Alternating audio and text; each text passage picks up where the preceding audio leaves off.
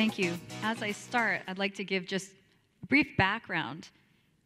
5 years ago, I met some really interesting people. I had spent my whole career in enterprise software, and I met people from MI5 and MI6.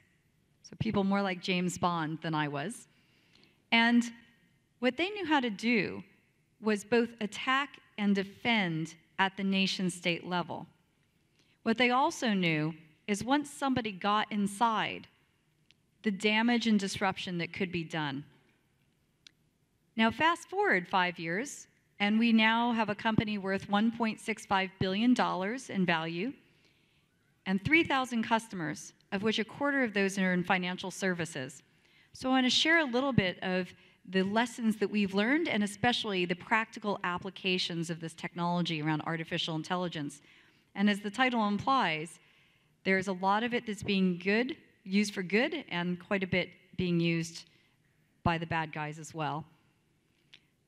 So we're here largely to talk about digital transformation. And recently, I was in the Dominican Republic, and I was speaking with the CIO of this particular bank. And I was just having lunch with him and said, well, what are your biggest concerns? And he said, well, from a risk perspective, it's our digital transformation project. And I was a bit surprised to hear this because he had graduated with his PhD from Stanford.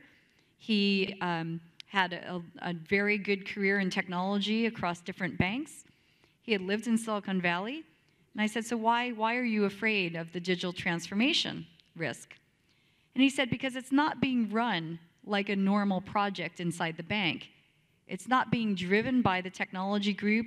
The software is not being developed by the normal software development team. The security team, totally blind to what's going on.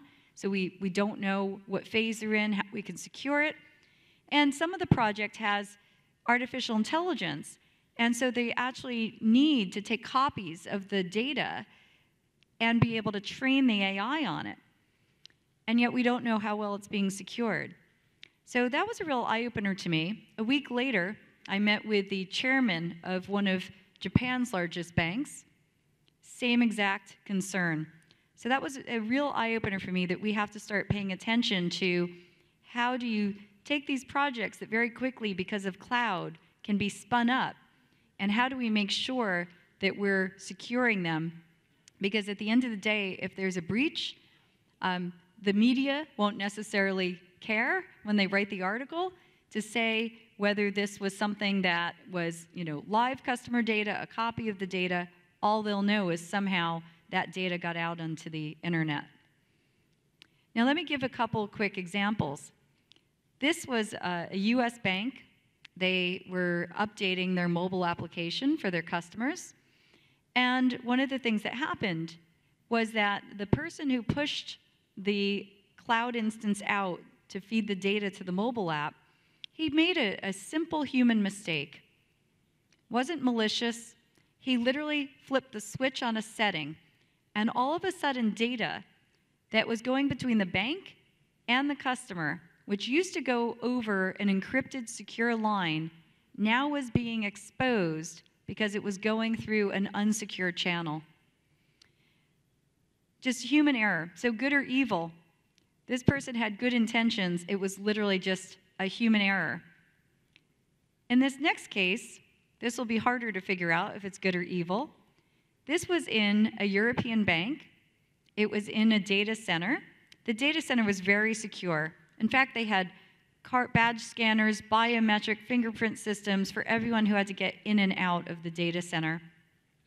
And all of a sudden, our artificial intelligence detected that there were very strange connections that were being made from the servers in this part of the data center. And no one else in the bank had ever connected to these. The other servers weren't doing anything unusual.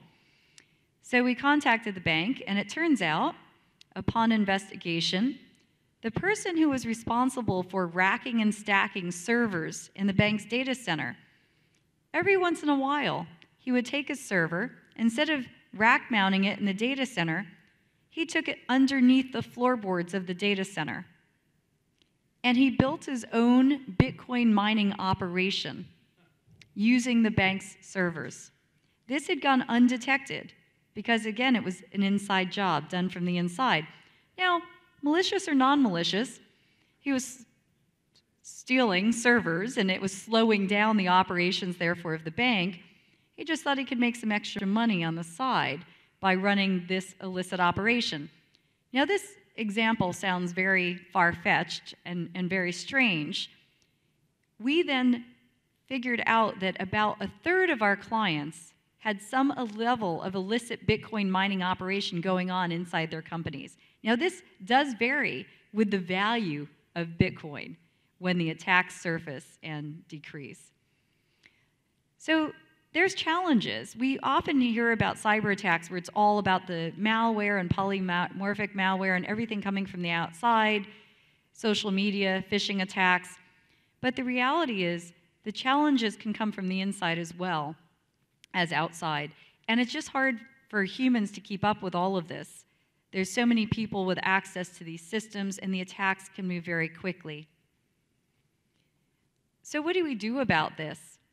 So we decided we could look to the principles of the human body for inspiration. And if you think about the human body, we have skin, and that keeps us secure most of the time. But occasionally a bacteria or virus can get inside. Most importantly, our immune system has this very rapid and very precise response. So it understands when something unusual gets inside and when it starts to take any unusual action. So we decided, why not use artificial intelligence to learn what's normal inside every company? And we use it to really understand what I call the DNA of the company at a very granular level. We, in fact, look at all of the people, all of the data, and all of the technology connecting to that specific organization. We learn the pattern of life of every user and device, and when anything does something different that it shouldn't be doing. Now, what's been interesting about this is we initially thought this would be a great way to help companies combat cyber attacks, including insider threats that somehow went from the outside into the inside. But we have all these other ways customers have used the technology. This first one is one of my favorites, mergers and acquisitions. When you go to acquire another financial institution, or maybe one of your clients goes to acquire a company, your own company will know a lot about how your systems are configured. You'll have some visibility into them. You go to acquire a target asset, you do not have that visibility. Now, yes, during due diligence, people will ask a lot of questions, you'll have a lot of meetings, but at the end of the day, you won't be certain of what that target asset looks like.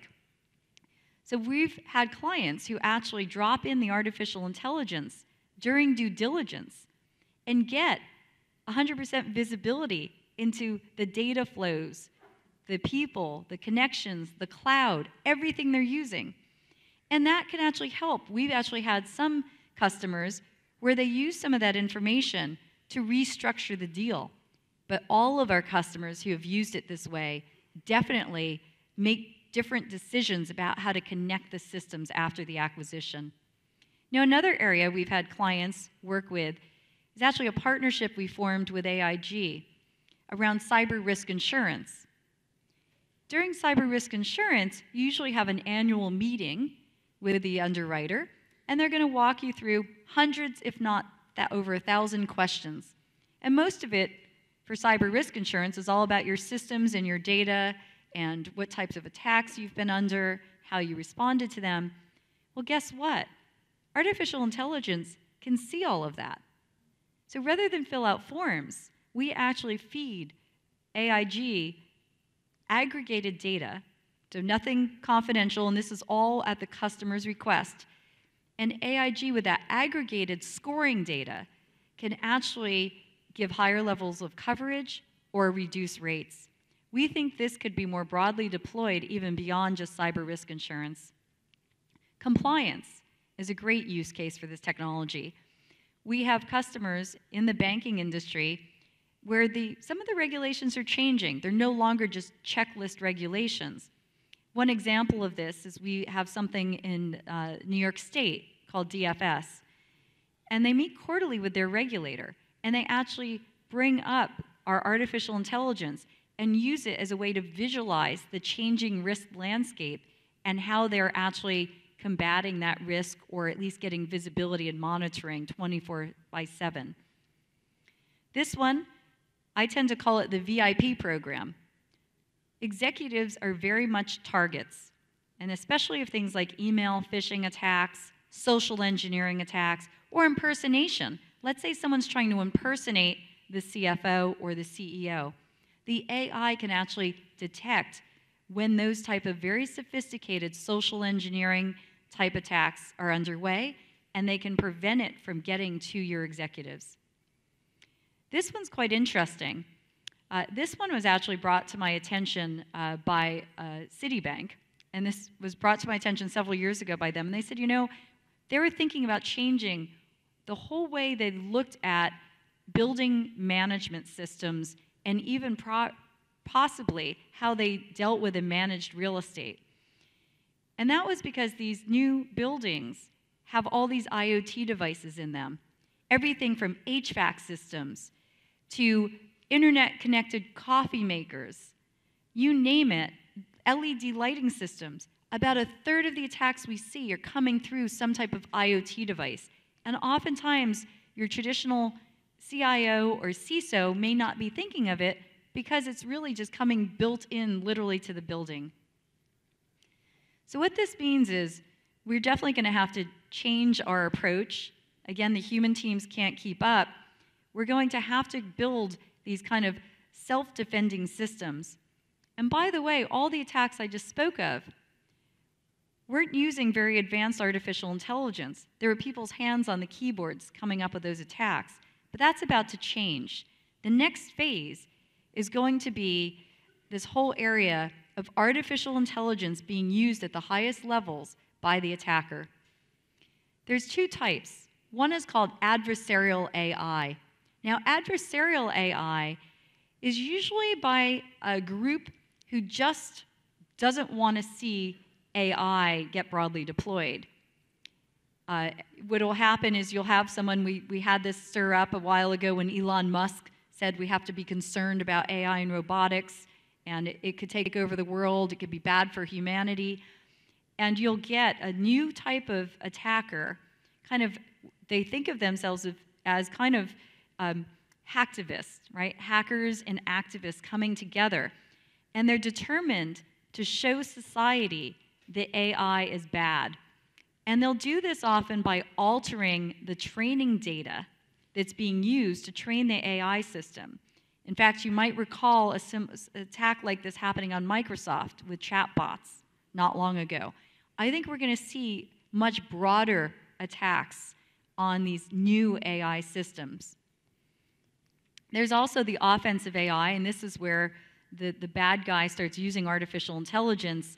And the number one way we think they could use it is to actually use it once they're inside a network to learn what people do, how the systems operate, and make it very hard for detection. So we have an offensive AI lab where we actually come up with some of these attacks. We have 35 PhDs in artificial intelligence, and we're doing it to test the strength of our algorithms to defend against these AI attacks. If you follow this area of neural networks and artificial intelligence, there's an emerging area, and it's called GANs, Generative Adversarial Networks. And what you do is you set up two competing neural networks. And the example I'm going to show you here is one where the end goal was to get the AI to generate photos of people who never existed. So let's see as we play forward. It starts kind of blurry.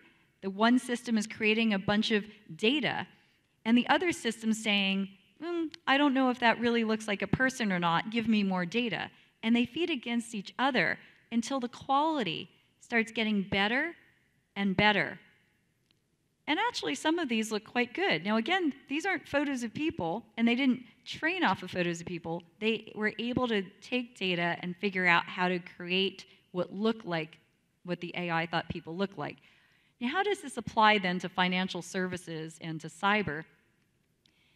We think there could be a whole new class of attack, and this is just one example. Normally, when attackers create a new AI attack, they have to train it on real data. So we'll sometimes see an attack emerge in a part of the world where maybe the security barriers are a bit lower. We see attacks in India quite often, sometimes in parts of Southeast Asia, and what they're trying to do is use that company's data as a training data set to make the attack stronger.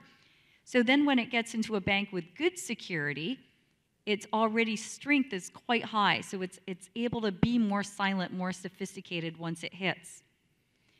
So this is just an example where the attacker now could just set up in a lab 2 neural network machines at a relatively low cost and use it to train up the attack. So by the time it gets onto a bank in Latin America, a bank in Europe, or in the US, the attack would be very hard to detect and could do a lot of disruption or a lot of damage.